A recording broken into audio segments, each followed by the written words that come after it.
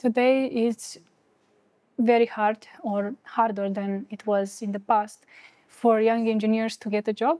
There are many layoffs, and we are sorry to say that, but especially with AI emerging, there are fewer jobs, and you have to really be somehow more special than you were in some task to avoid being replaced by an AI machine.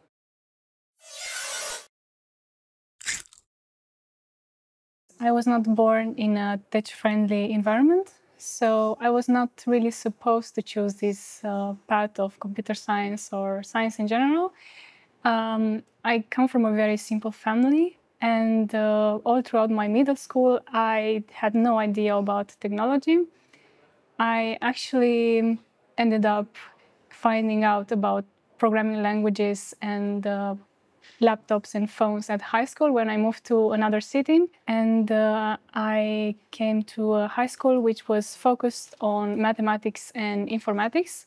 And this is when I actually started learning programming, specifically C++. And I did C++ programming and algorithms all throughout the high school.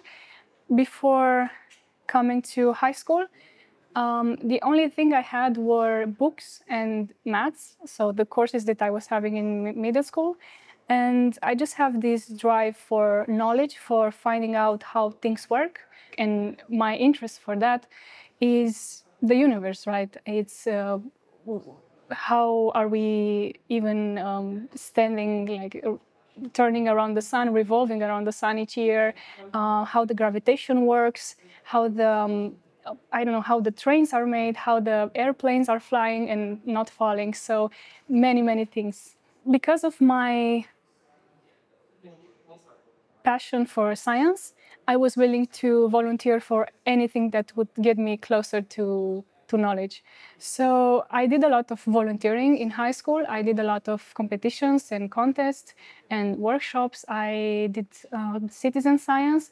I was a volunteer for the Romanian Society for Cultural Astronomy.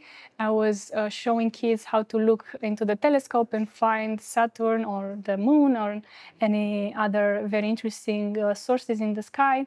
And I also did internships when I was in university, and really pitched people. I really talked to professor when I liked a course, for example. I talked to the professors and I just proposed them whether they have a project that I can get involved into, and I was really willing for projects. I didn't really ask about any remuneration or any advantages. For me, the only advantage was to actually get more knowledge and to be better at what I was doing. Also, networking is very crucial because it's actually increasing the chances of getting an opportunity. The vast majority of jobs are filled through networking. And for example, when I was in my second year of college, I took a machine learning course. I really liked it. It's actually the moment when something clicked in my mind and I realized that this is what I want to do. And after the course ended, I ended up proposing the professor whether she wants to take me, get involved into a project that she has. And fortunately, she really had. And this is how I had my first internship. So how I ended up working at the European Space Agency, well, that's another interesting story. In that case, it was not about networking. I just wanted to do something space science related. So as I said, I started my computer science degree, and I really wanted to get closer to space science in some way or another.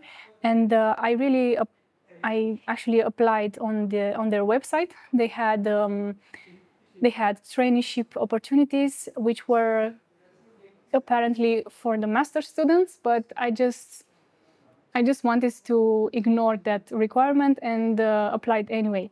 And fortunately, I got an answer, and they were very willing to have me there.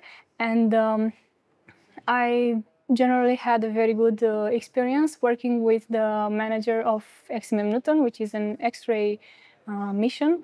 And also, the project in itself was very interesting. I had to gather images from multiple X-ray missions like New Star and Chandra and BPOSAX, which are trying to find fluxes or of very high energy sources in the sky, like black holes or variable stars. And I was there from a software developer, let's say, perspective. So I was coding in Python mainly, and SQL also for creating the database. And what we wanted was to extract fluxes, which are some sort of energies from the images, by looking at multiple, let's say, factors. Each space mission has its particularity. There's no one space mission like the other, and we had to look at the particularity of the telescope, whether it has multiple mirrors, how many of them, and how are they arranged, and how can we actually construct an image out of that. Also, the point spread function, which is an important factor in space imaging, which is related to how the energy is distributed across the field of view of the telescope, and how the detector responds to the light that it sees. And we had to gather all these images and to calibrate them to be able to have a historical notion of the flux. So this meant that we should somehow equalize the space mission and their images in order to get accurate fluxes. And these fluxes were showing us how the energy of the source was fluctuating over the years. And it was very fascinating because I really had the chance to witness some discoveries after that. Through our database, we found out, for example, a source which had a very significant change of flux over some decades, and which usually means that the source is either variable star or supernova or active galactic nucleus. What I liked at the ESA is that they were really excited about what they were doing. I've met lots of researchers. Each of them were working on a specific mission, and even at lunch, they were willing to tell about what they were working on and what their challenges were. And we were all very excited about what we were doing. It was a very constructive environment, a very supportive one, and we had lots of fun together. And it seems like there is place for everyone at ESA or even at NASA. There's a place for engineers, for computer scientists, for physicians, of course. I would say that my work at Intel is trying to democratize how we can run LLMs, which usually are dependent on some GPUs on a certain server, and how to run them locally on a processor, which is smaller and cheaper, and now how to not be very dependent on the GPUs and still have that advantage of LLM inference, which we need more and more. If I can give some advice on how to construct a very good resume or how to, let's say, strengthen your skills, it would be, first of all, to start as early as possible. And not only start as early as possible, but also keep up the good work. So have the determination to really do the things that you're passionate about and not lose motivation. Even if what you want to achieve is years apart. And another thing that I find very important is to do volunteering and self-study. This is crucial because it builds the, let's say, individual work that you will need almost everywhere in industry or research environments. Another aspect which I was quite good at was to, as I said, to propose to researchers or teachers or managers to take me under their wings And also I took courses that were not mine. For example, I came once to another professor from another university, and I asked her if she accepts me for the course. It was a data mining course, and she says, of course, yes. She was quite happy, and I realized that actually nobody rejects someone who wants to learn. And I would really encourage people to just go and learn from what they find interesting and the people that they find interesting. For me, mentors have been one of the most crucial factors for my success in my projects. Even though I started at let's say, a company or a research project with not too much knowledge, having very good mentors who were there for me every day to answer my questions and didn't seem pissed off by my questions, it actually helped me very much to gain knowledge as fast as possible in what I actually had to do. And they helped me achieve better and high quality, let's say, results.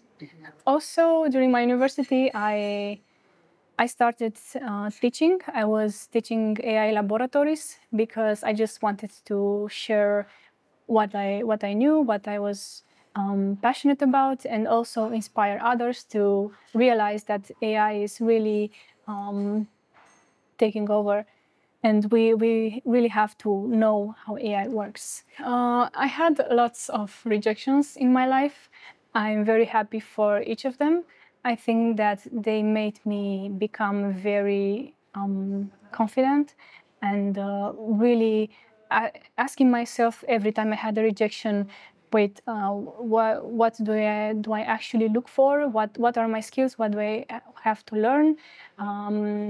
What did I miss? Was this personal? I thought it was personal, but I changed that. I changed my narrative. I actually think that failures are a very important part of the journey, and this is actually what makes people stand out. I would rather prefer the story of someone who had many rejections and achieved success at a certain point than someone who didn't have any rejection and cannot even realize how life is actually, because in reality we still face a lot of rejections and failures, and we do a lot of mistakes. We really have to embrace that. Perfectionism is not the answer, even though it's good to try to achieve perfectionism, but just so we know, we can't really achieve it. So we should just stay humble and be willing to learn from any mistake.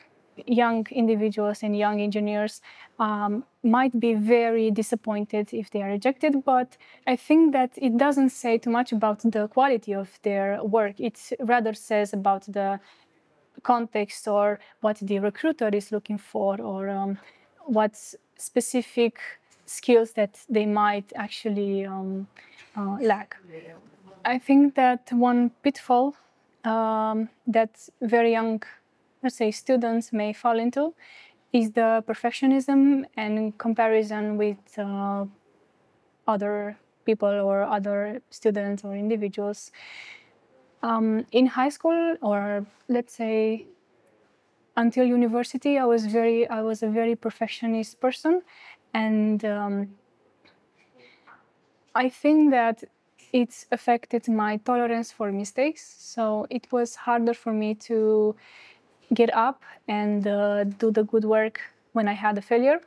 I tried to learn from that, and I think everyone should learn that perfectionism should not have too much relevance in our lives. It's not enough to just go to courses and have a good grade. Actually, a grade of 10 doesn't tell too much about a person. It's more about the projects and internships and the work that you're doing in your spare time, or the projects that you would like to start and the things that you are passionate about. Another aspect would be to not reject yourself. I did that many times because I thought that I was not enough for a certain, let's say, project or a certain person or a certain professor, because there are many stereotypes and also discrimination, and I think that we should simply ignore them. I was quite shy in my early years, but apparently my passion for science overcame that and was bigger than my shyness. And I just want to encourage the shy people to be not too shy when it comes to pursuing their career or pursuing their, let's say, passions in science or any field.